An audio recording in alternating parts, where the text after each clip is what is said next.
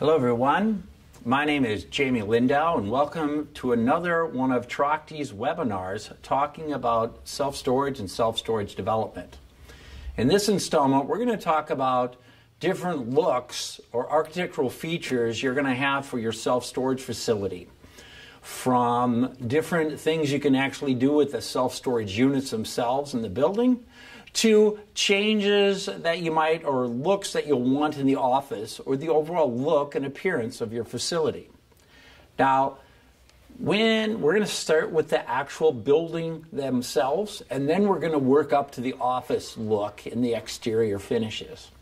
So with the building itself, one of the things you want to look at, what kind of building do you want? A very low-pitch building, a high-pitch building? If you're going to have an office that's attached to the property, to the building, the self-storage building, separated. And one of the things that a lot of people make a mistake on, they got to really do some investigation to see what other architectural features that your community will enforce you to comply with. And we'll touch on that too. So we're going to start at the beginning. The most basic and self-storage building is what's called a quarter 12 pitch. So it's a very low pitch. It gets the water off. You use a standing seam roof. Here is one that's around 50 feet wide and very standard in our industry. This is the least expensive model. Now, you can have it gable, so the water drains on both sides. The next option is to do it lean-to. This is what I personally purchase. And if you look on the left side of this picture, it also has what we call high side facet trim. So it looks like gutter and makes it look a little bit more appealing. Now, in about 20% of the projects that we sell, the owner wants to or is forced to by the local community to build a higher pitch roof. And the standard one that we build is a 312 pitch. 312 means for every 1 foot you go in towards the middle of the building, it goes up 3 inches. Okay? And now, here's one that looks right here. Now, there's other pitches you can have. Now, in this photo, one is a 412 pitch. A lot of wood buildings, a lot of times their typical is a 412 pitch. We can build anything you want. And some people even go to low as a 112 pitch. That's what that building in the back is. This customer had the higher pitch showing towards the front and the lower pitch later because it was less expensive. Now, a lot of times when you are building, you like to keep the water off the front of the doors. But when you're doing a high pitch building, sometimes, like a high pitch and you do it lean-to, the buildings can look kind of strange. Here is a high pitch 312 pitch. I don't particularly care for this, but we can build these. Especially when the doors are on the high side, like we're showing here. So here's a lot of times architects draw something, the owner doesn't quite understand what it's going to look like until they see it and they go, wow, I didn't really like this. Or why didn't I put the doors much taller on the other side? Which we can do that, but you have to ask for it. So we're going to step back a second, and a lot of times, what is your architectural features you have to do? What does the architectural planning board want? And that's a lot of times, in some rural communities, they don't ask anything. They just want to make sure it complies, that it's structurally sound. But a lot of times they will have written rules. And I'm just going to give you an example of one here. Here is how they want to have all roof treatments in visual, and it'll be written. And if you notice the circle I have there, they want a 412 pitch or greater. This means that they want only a high-pitched building. And a lot of communities will say that. Not that many, but there will be some. For example, we build a lot out west in the United States, and everybody seems to be moving to Bozeman, Montana, where we have a number of facilities going. And if you want to build in Bozeman, Montana, they have a high pitch rule. They also they want soffits. So they want these overhangs. If you look at this photo, this is in Bozeman, and that is what is a requirement. So this is one of the things you have to ask for.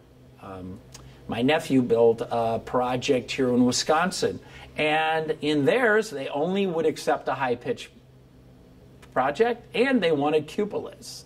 That's the architectural features they wanted. They didn't force him to put overhangs, and to be honest, cupolas are way cheaper than to put on those soffits that that other one had shown you. In other areas of the country, they might have different rules. Here's again one that has a high pitch. This is out in Utah, where they also wanted block exterior on the end walls. They did not want any metal facing the street, and so they did high pitch with what's called a hip and block. Other areas, when you get into these high pitches, you might need something called a dormer. Now, this is the front of the office. This is actually a remote office. This, it looks very pretty. There is no office where people are manned. This is all run from a kiosk. And so that's how that one is done. And here's more of an aerial view of one that had a number of dormers that would face towards the main street. Then inside they would have no dormers, but it's just a regular high pitch. Okay? That's in Michigan. Now, sometimes here is one that they want to combine 3 different features. And that was by the building department. This is in Colorado. And so they wanted stone, ephes, and high pitch with an eyebrow, hip, which is, those are all things to get it through. Now, one of the questions we're asked a lot is, do we need an architect to develop our sites? If you're building basic buildings that don't have an office, no. You can just use our plans and get approval. But if you're going to build an office that has a bathroom, they typically have to have the architect make sure the bathroom is ADA compliant in the drawing. Many people build their own separate offices because they get, to be honest, wood will have more architectural features you can put in for your project to hit your target that you want. And so you would have an architect draw the entire plan for that.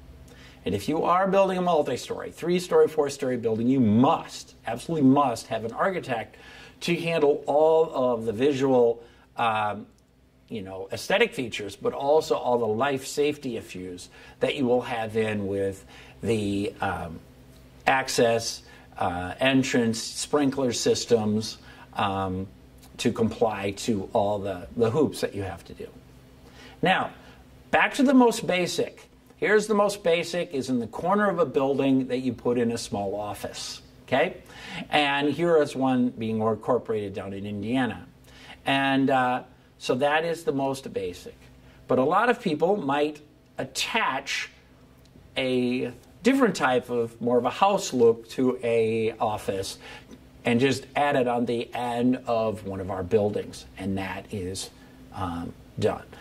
A lot of times when you put the building attached to the office, it makes the way the gate system works. Here, this one is using a sliding gate. A lot of times if they want to use sliding gates and recess the gate, they will do what's next in this picture, where they'll have the office outside and separated from the building. Then that gate will slide behind the office, if you look at that. So different, your access and how you want it, whether you have the office attached or not attached. Most of the people will attach it because they get a little bit more square footage on their property. Okay? Now, here is a low-pitch buildings behind, but there is a high-pitch office that, if you see the windows on top, they actually have more offices upstairs. This might even be a residence, I'm not sure.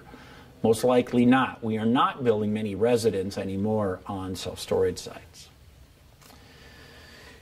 Here's one out in Idaho where they had a nice high-pitched office with a rustic look for Idaho, and then they went with high-pitched buildings behind with their green roofs to comply.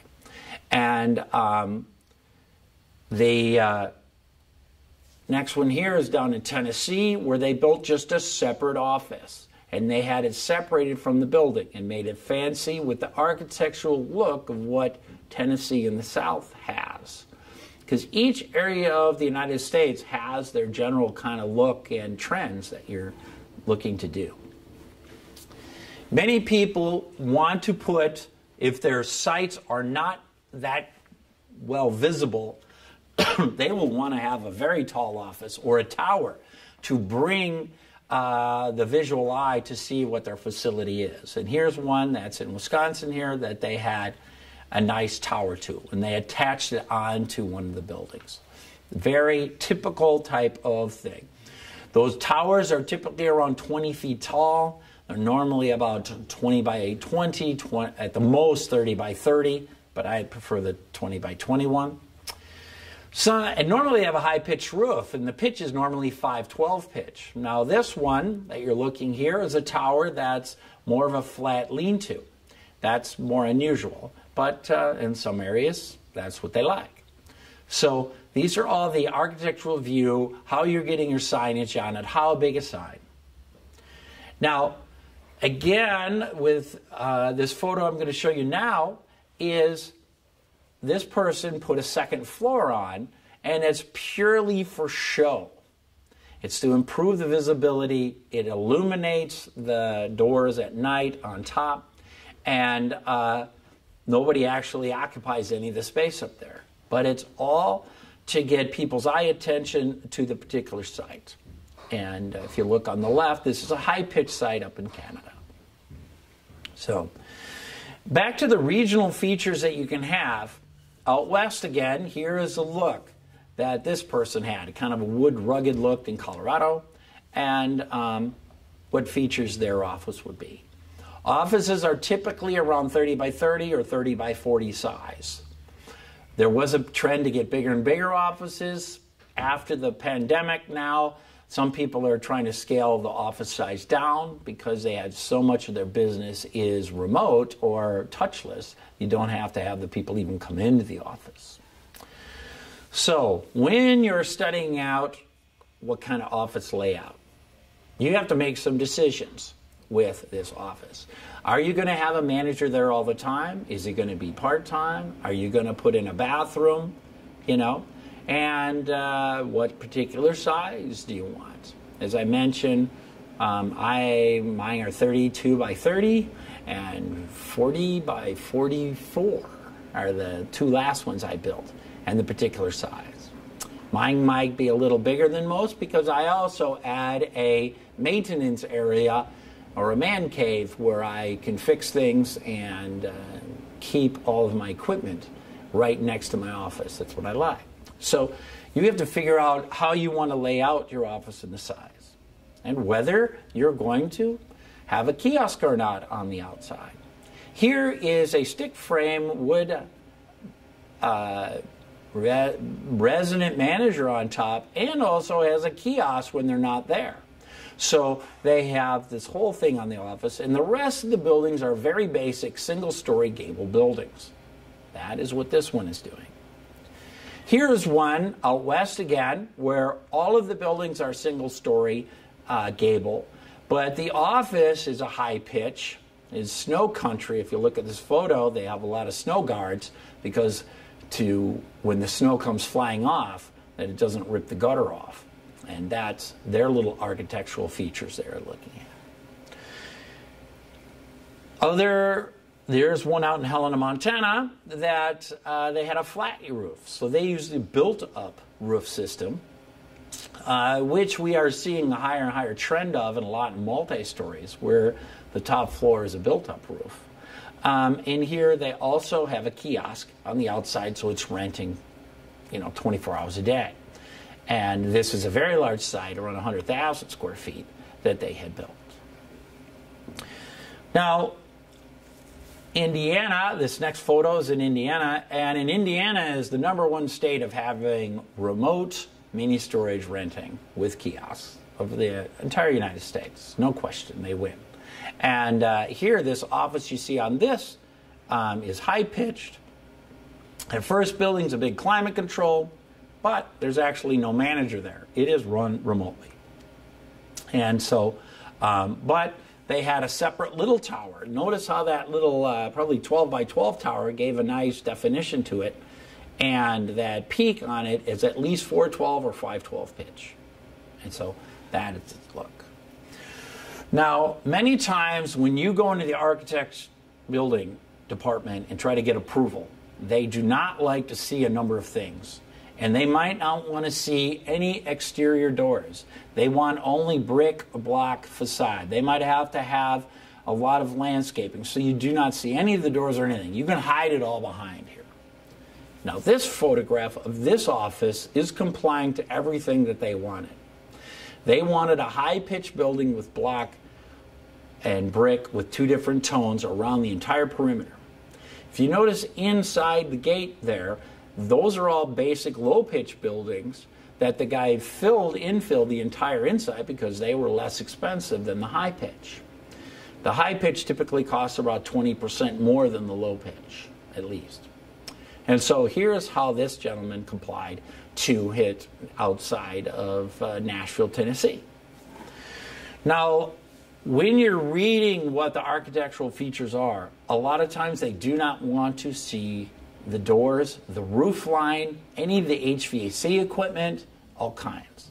So a lot of times how we get around it is that we will build parapet walls. You'll see this on regular grocery stores and on big, all kinds of different bigger commercial buildings.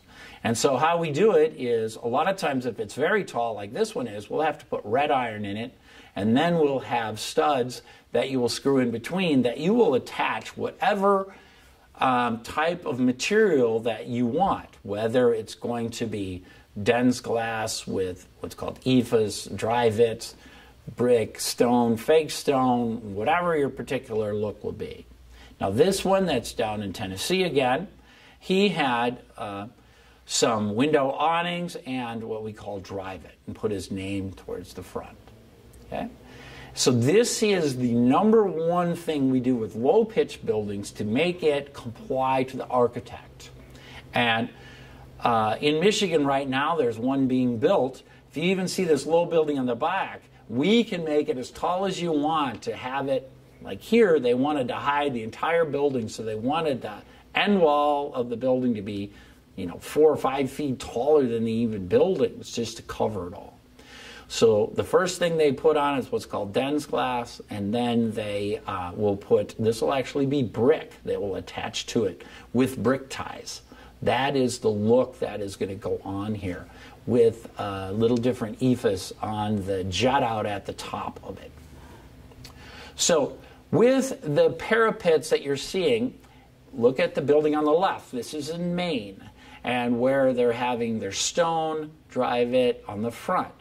Now, if you look on the building on the right, a regular one-story building, that is using the materials so you don't see steel. They might not allow you to see metal. And you can see their brick and their dry-vit between the two. And they have windows back on the left where you have the climate controlled, and you will illuminate it at night, so at night you can see in and know that it's a self-storage unit. Very, very typical. Down in Illinois, this person did the same thing. He has his office, which is a double swing using commercial doors, just a parapet. Now this one is not even near as big as the other ones you were looking at. And it gives the look that he needed. And he did a very wide building because he was trying to get the coverage. So he had his office with the parkings up front and some very wide. So the planning department, and when you do your research, they might say what you have to use, whether it's one type or multiple types of different architectural looks. I've showed you a few already of the different kind of looks. A lot of times they might show brick, and they want brick at different sizes, and they also added metal. A real trend here is that you need to have 3 different looks on the end wall. Not 1, not 2, but 3. And this is also parapeted if you look on the photo on the left. Now the photo on the right is what's called Nichiha brick. And that can be installed just over plywood. And that would cost half price of the real brick. something you can buy at a lot of the national department stores, home building stores. You can actually order it. And now this one on the right follows the roof line. It is not parapeted. I prefer that method myself because it eliminates a chance for leaking on the building compared to a parapet, because you have some flashing, and you can have, in snow country, a lot of ice build up on that backside, which could freeze and contract and expand, and could, over time, over a decade or so, maybe cause a leak in the roof. So these are just two different examples. Now, typically they put all these stud walls down, and you can put anything you want. Now, we have another thing that's coming into the industry, is conforming to the energy code. And one of the options is to use an insulated sandwich panel. And they're used a lot with multi-story buildings, where you will have them go in various directions with various looks to be able to make it all look appear and pass the energy code. Now here is one where we put the panels on first, and then the photo on the right is the exact same building, but finished off with what's called Nijiha panel that you would then screw on. And you would have soffits over the parapets with the soffit. And in the soffits, you'd have the lights, if you can see the lighting. Because I am an architectural thing you do not want to miss out on is how your facility looks at night. Because I think a lot of the mini storages look better at night, and people even understand it more at night than what it would have during the day. Now, you're seeing another trend in our industry that you would see from my other seminars is to make really, really, really large one-story buildings in lieu of going up to the multi-story. And this photograph here is a super wide building that has a drive-through component, if you actually look in the middle. All the windows and that high peak in the front is all for show. This is not 2 stories high or anything. It's all just for show, for the look, for the road. And with this drive-through feature, it makes it so you get very good access to all the units. Everything will be climate controlled inside, and but it's adding all of the glass that you see in the front, plus those will be insulated panels and stone panels. So there's your 3 components which are able to make it work, just to show you a little different example. Now, a lot of people really spend a lot of money on their office because I say they want to have the show. And the show is this building right here. You see how tall it is? It's probably 22 feet high on the low side and 32 feet high on the other side. And in reality, this is only a 1-story building. The top floor, there's nothing there. If you notice, there isn't even a window. It's all just empty space. And it's all to just have a really cool looking office that you can see from miles away that show you that's a mini storage. And this is an absolute trend in our industry.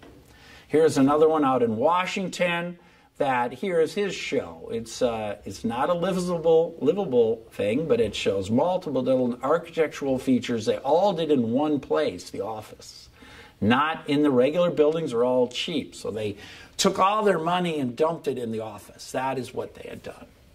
So, and it's doing super well, this facility, Squim. Here is one where they made it more very large office, and I've showed this photograph before because this also passed a lot of the zoning issues because they had multiple different businesses in the front here to be able to get a mixed use, to be able to build all the self-storage in the back. But they built it very high here, and that will have a very large and high parapet wall in the front. Now, I was just driving out in Colorado, and I saw this project out in Denver. And look at this. This is the guy's billboard. It attaches to a multi-story building. And it's just showing, none of these units are rentable. There is no way to get up there. It's all for show. But it is showing you the advertisement and the architectural features. I don't show a photograph of below, but it is a very basic self-storage below. But that is the zing that they're trying to get. Also across the country, you're going to have people try to do themes with their architectural. Now here's a lighthouse theme that somebody done out east. And in other places of the country, you might have people want a rural look. And here's out in New Hampshire. Here is what this project looks like. It looks like a barn front office. And the first building has all these high-pitched roof and dormers, if you actually look at the mini storage with windows on the side. But actually inside is all basic building. It's just what's facing the street, what it will look like. In Pennsylvania, have another person following the farm look with his office, and everything else would be a regular building before it. And here's another one in Wisconsin done similarly. But this is a white barn house. I call it wedding chapel mini storage. And that's what it took. A lot of times with these things, it's especially if you needed a zone change, man, you're going to be building something fancy because they have all the power to approve it or not approve it. So I'm going to get away now from the one-story buildings and talk about multi-story buildings. Okay? And with multi-story buildings, here's one right here that's in Nebraska, and it'll have the multiple different features. A lot of times it's more a modern look where they're using metal panel going horizontal that's tied to a brick with a trim piece going in between. You see here his two openings, door openings, which people actually move in and out inside the building. So especially in wintertime or hot summertime, it would you will be cooler or warmer like you want to be. And a next one, now here is separate features that you have in the front, a lot of the grass facing the front. Now on the sides here, that is all the insulated sandwich panel. They purchase them in 2 or 3 different colors and make it work out with the look that they're going for. Now, so they can even get fancier. Here is one that's in Nebraska, also a 3-story building. It had a lot of glass, a lot of parapets higher than the side. If you look way to the left of this, they also have a number of 1-story buildings that are drive-up that are high pitch. So this is a 3-story plus a bunch of 1-story combinations to get the maximum square footage they could on the particular site. And one of the dangers that sometimes I see is in this next multi-story, to me, this looks like an apartment building. It's really a mini storage. Now, the signage, you'd have to read that sign really well to even know it's a self-storage. So there's a little danger that sometimes you can make it so you don't even know what it is, whether it is a mini storage or not. That's why many of those windows, especially illuminate at night. Now, this is during the day I could tell. At night I could tell that it works well. So the other thing you'll need an architect, the architectural features will be for, is inside the office. How do you want to have your office? Here is a look here of the office. Normally your office, you will have everyone stand up to do business. So the level of the desktop is where you're standing, not sitting. And in many of the facilities, now this one, it's the look the gentleman wanted. In this one, this is pretty stark here. And this is an extra space one. If I didn't show a picture to the left, but they will try to sell a lot of additional products. Boxes and tape and gloves and lights and things that you might use while you need it to move in and out. Okay? And a next one, this one's more the way I like it, that you would show some cameras. So that you show, there's 3 TVs showing you the particular, all of the TV that you have on the property, making sure that people know that they're being watched while they're in the unit, and that gives them security to rent. Also on this project, this photograph right here, you see the door to the left is actually into the hallway of the climate control. And I like that option in an office, that you can walk directly into your climate control building. This next one is more to my liking. To have, well, this is just your place to hang out in a mini storage. Nobody really hangs out, but it looks nice.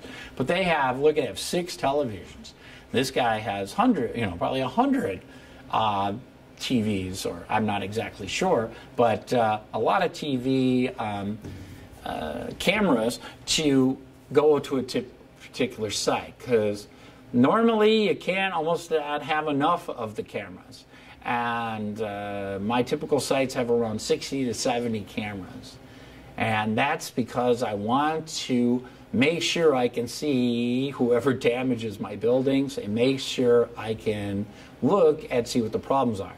So that's why I like in the office that you design and plan for the TVs and the size of the TVs to make it work. Now, a lot of people that make sure it's really illuminated can really see inside the office, so they can have tons and tons of windows like this one is shown. And so, little different look. Some can have a modern look. A lot of them, though, have country looks more than modern looks.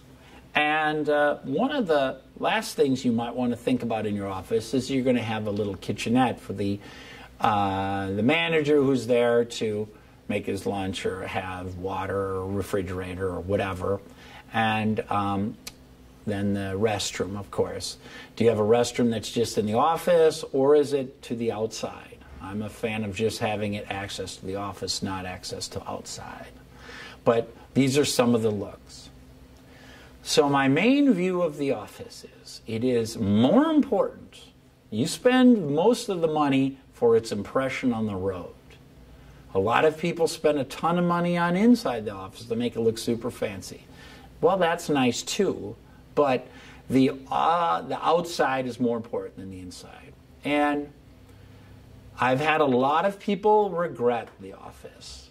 I regret I didn't make it nicer. And that always happens 2 to 3 years in, after they know they're making money. They made it cheesy or cheap, meant on the cheap, and then kind of regret. So I'm just telling you, if you don't, you would want to spend the money up front if you have that capacity, so you don't regret it as what you're doing. And so, good luck to what you need with this, and with your facility, what you want to do and minimize your problems. Now, if you have any questions you want to ask me, you can. And you remember, this is just one of multiple webinars we are doing. And you can look them up, our past ones. And in the future, you could come to our seminars that we will be doing across the country. And I plan to have new material for all the seminars in the future to try to keep it updated and fresh to what is happening in our industry. Our next one is going to be done on self-story construction in September of 2021, and you can look at that.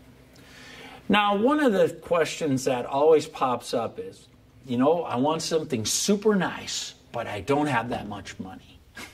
What can I do to make the best curb appeal? Okay? And one of the things you do that is to try to keep all of your mini storage buildings the most basic, because then you're saving money on all them. For example, if they make you put block between all of the buildings, have to be block, you are spending a fortune on the foundation and the buildings, all the 70,000 square feet of mini storage buildings, instead of just making them more basic and then putting the 150, 200,000 in for the office, and making that as fancy as possible. So, one of the cost-effective ways is to, parapets are cheaper than having the whole building higher. Having all the buildings at high pitch is more expensive than low pitch. So therefore, building just the facade look in the front is cheaper than making the whole project a certain particular look. And it's very hard to ask. A lot of the ones I've shown you are expensive. Some aren't as expensive as others. And if there's any other things you want, you can also email Ask the Expert at Trachte.com, or email me or any of the salesmen directly, and we can help you with your particular needs. I want to thank you for watching this video, and if you have any other questions, feel free to give us a call, and good luck with your self-storage project. Thanks.